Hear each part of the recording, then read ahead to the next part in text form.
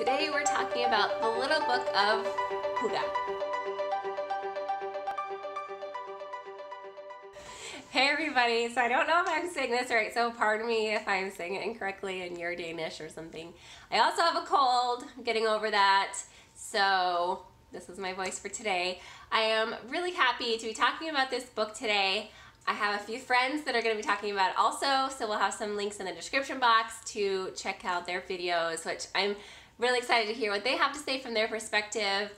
I thought this book was really, really great. I don't necessarily agree with the author 100% on everything that he talks about in this book, but the idea here and some of the practical ways he talks about implementing this idea is just really, really something that I have been looking for, and I think it's a really good time to talk about this more in like our little culture here. If you're in the world of like minimalism and essentialism, intentional living, slow living, that sort of thing, I think this is a great addition to that mindset. I love the idea of minimalism, but sometimes it can come off as like cold and calculated and impersonal and that sort of thing. So I feel like this is like the other end of that idea. It kind of balances things out a little bit better, so to speak. So some of the things that he talks about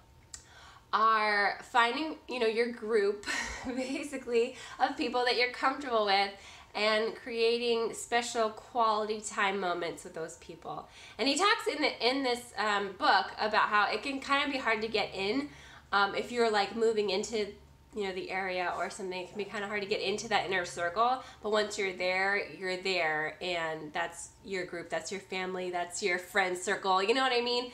And I know I've had those growing up, and throughout my life I've had groups of people where I felt very connected with these people, and I kind of understand that concept. And so I pray that if you are looking for a group of people to come around you, maybe you just moved into a new area. I've moved a lot in the past few years.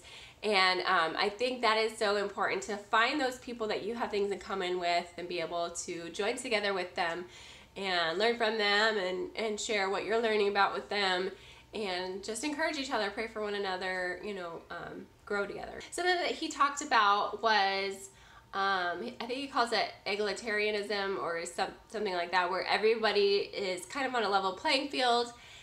And he was talking about when you get together and not all being like all the weight being on the host, but everybody brings something, everybody cooks together, everybody cleans up afterwards together, everybody chit-chats and keeps it lighthearted.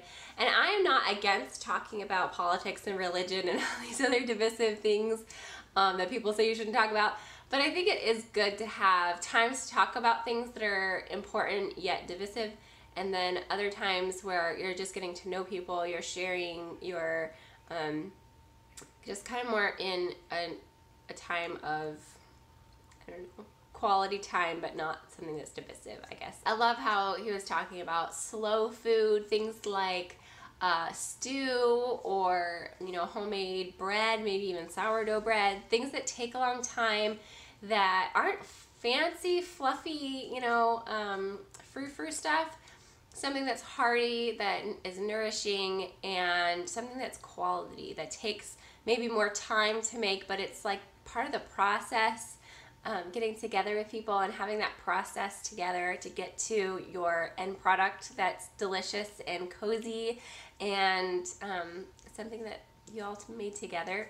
I love how he talked about pantry parties where everybody just brings something and you all figure out a meal together and just have fun. And I just loved how he talked about maybe at like holidays or Christmas time or something, not making it something that's so much about the stuff and like this, who's gonna bring a fancier gift. And he was talking about that, how that is actually like frowned upon in this culture, and how it's better to bring something that's not, super shiny, look at me, look what I brought, fancy, but something that is like maybe heartfelt and humble, but quality, and just something that means something, And I feel like I live in the United States, and things are very fast-paced, and I feel like most of the people who are watching things on YouTube live in a culture that's very fast-paced. That's why you're on YouTube. You have time to watch these things, and so the rest of your life is probably pretty hurried, so that you do have the time to, do these other things. And it was just nice to read about, you know, coming back to that culture of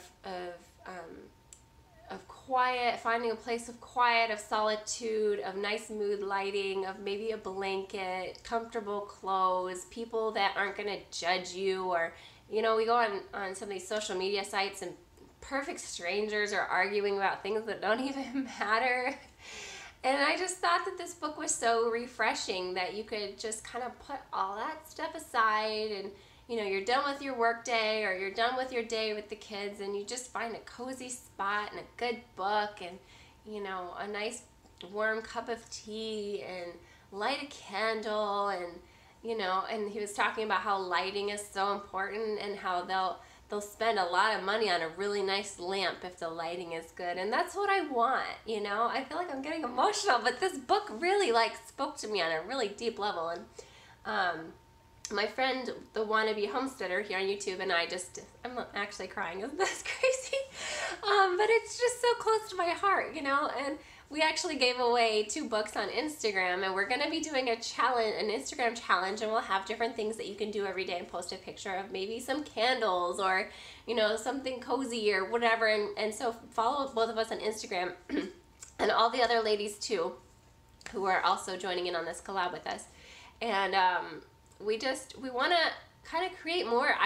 My channel is a community channel. You know what I mean? I want to join in with you guys in the things that we want to do. I know that there's so much that you want to do. It can get kind of crazy, but I really want to talk more about the things that are important to me, and the things that I want to focus on in my life, and have it be less but better. You know, like not all these things all the time, buying this and buying that and doing this and doing that. But the things that I do, I want to do well, and I want to pursue quality. And with my wardrobe, I don't need everything that there is to wear, but I want to buy some things that are nice and that are going to last.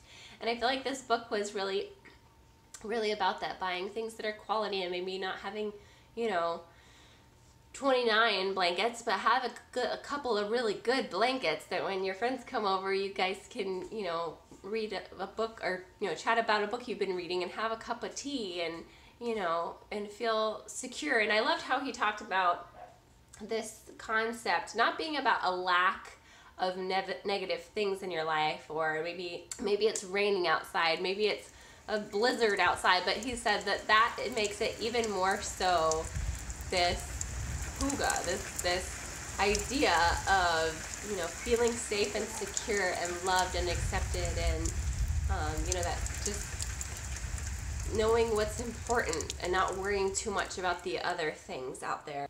I like how he talked about sweets, and you know, sometimes that's one of the things that we can get so, oh, don't eat too much sugar, it's very bad for you. And I'm one of those people, I try not to eat too much sugar because I know it's not really, you know, benefiting much in the long run. But what he talks about is, you know, treasuring that really fresh donut, or making a cake together when your friends come over, and having it be a really good cake, you know. And it actually made me want to buy a cake. I actually got some ingredients, I haven't made it yet. But I want to do something and make a nice cake, and you know, and just have that idea of being a good hostess. I've gone through ebbs and flows of being a good hostess when people come over, and there have been seasons where I've done more of that and seasons where I've done less. But I feel like that would be fun to come back into something like that. But yeah, quality over quantity, and knowing what's important. And I think that idea of safety when there's maybe a storm going outside, that makes it even more cozy, because you have a fireplace and there's a storm outside, or maybe it's raining outside and you light some candles and you tell stories or something. That's what's important. I know that a lot of the best memories that I have of my husband and I together are times when I was scared to do something, and he's like, we can do this, and we did it together. I remember we were going skiing in New York. My family, part of my family is from New York, and so we go up there every once in a while. And we had been on the bunny slopes, you know, trying to learn how to do this again. I've been skiing, you know, since I was little, but it's only like one time every couple years for, you know, a few hours, so I'm not good at all. So we were going on the bunny slope, and then he was like, okay, well, let's try doing, you know, a little bit higher. And so I was like, okay, well, we can go a little bit higher. Thinking I was going to go like halfway up, you know, the next size mountain. And we go all the way up to like not the top. It wasn't like expert or anything, but it was like medium, you know, like high. And to me, that was just super high. And I was like terrified looking down, thinking I have to get all the way down this mountain now. Like I went way higher than I thought we were going to go. And I was literally just scared, like afraid of heights, scared. I have a bit of that fear of heights in me, apparently, which you never really realize until you're up high. And then you're like, ah, okay. But I remember my husband saying, well, okay, we're just going to go over there. And then we're going to go over this side and we're going to kind of zigzag our way down the mountain and it's going to be okay. And he's funny because he takes his time when he learns something and he learns it the right way and he does it really well and he winds up excelling at whatever he does because he takes time to learn the rules and do it the right way. And I'm like, oh, I got this. And I'm just like doing whatever the heck I want and I'm never really that great at anything. So I was like, okay, so we can do this. And so I would somehow get to this corner and then he'd come over and then we would get all the way to the other side and somehow he seemed like he knew what he was doing and I was just terrified the whole time. But we finally got down the mountain. But I will forever remember that he is very cool under pressure, and that's like this idea of that feeling, that safe and secure feeling, even though maybe something is crazy in your life, having those people that you can connect with and do fun things, that it's not about the money and the grandeur and the fancy and everything, but it's about the quality and the taking the time and putting away the things that don't matter for a minute and just talking about the things that are important to you and finding common ground with people and connecting with people that you love. So that's my idea of this concept of hygge, and I don't know if I'm saying that right, I'm sorry, and I don't know if my ideas of this are exactly the same as what he meant for me to understand about it when he wrote the book, but this is what it means to me, and I thought it was amazing, and I can't wait to watch everybody else's videos and see what they have to say about it. I would really recommend that you get this book, even if you just get it from the library. That's what I did. I got it from the library and read it in, I think it was actually maybe 3 or 4 times of reading that I actually read it. It took me about 2 weeks, but there was only maybe 4 or 5 different nights that I actually took the time to read it during that period, and it was so easy to read because it's literally like, it's talking all about these different concepts and just the way that he put it together. It's really easy to read and understand, and I just thought it was really, really good. It was really like a guidebook of how to just slow down and treasure the important things. He's even got recipes in there. He's got different types of lighting that they love and ways to implement this into your life. So it wasn't just like, oh, this is what these people do. It was more like, here's how you can implement these things into your life. And that's my favorite kind of book, where you walk away and you feel like you have the tools to do something with, whatever you were talking about and really make a change in your life. And I think this is a good place to make a change. This is something that's really going to affect you, for your life. And I'm a Christian, so I believe that my joy, first and foremost, is in the Lord, and no matter what happens with my circumstances or whether I have a big people group or, no, big isn't the right word, whether I have a very connected and strong relationship with people around me or not, I know that God is my hope and He is my joy and He is my peace and He is my comfort and all that. So that's where I first get my sense of joy, and I believe that happiness is kind of fleeting and can be created or destroyed. But my joy is in the Lord. But I think that besides that, that's my first and foremost, my joy is in the Lord. But besides that, this is a very practical way to remember to slow down and enjoy the people in your life and connect with them on a meaningful level. So thank you so much for watching this video. If you liked it, please give it a thumbs up. Subscribe if you haven't yet, especially if you're from somebody else's channel. I'm so glad that you're here. I bet you're an awesome person because I love all the ladies in this collab. If you're new from their channels, hi and welcome. If you are from my channel and you're just watching mine first, be sure to check theirs out. I'm really looking forward to watching all of their videos.